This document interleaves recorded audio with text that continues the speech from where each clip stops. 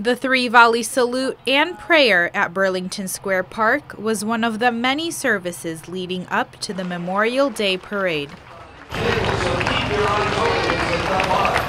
Let's sit back and enjoy this year's edition of Naperville's Memorial Day Parade.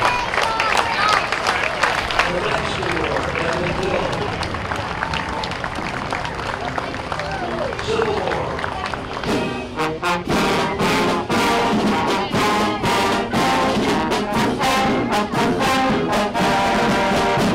From the American Legion to our mayor and council to Naperville schools, these community groups marched in to remember and honor those who have served our country at the Memorial Day Parade.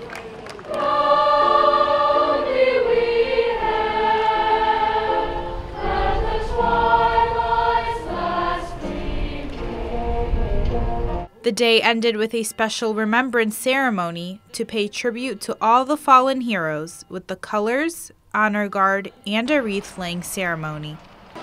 A day of remembrance brings the whole community together. Reporting for Naperville News 17, I'm Aysha Househ.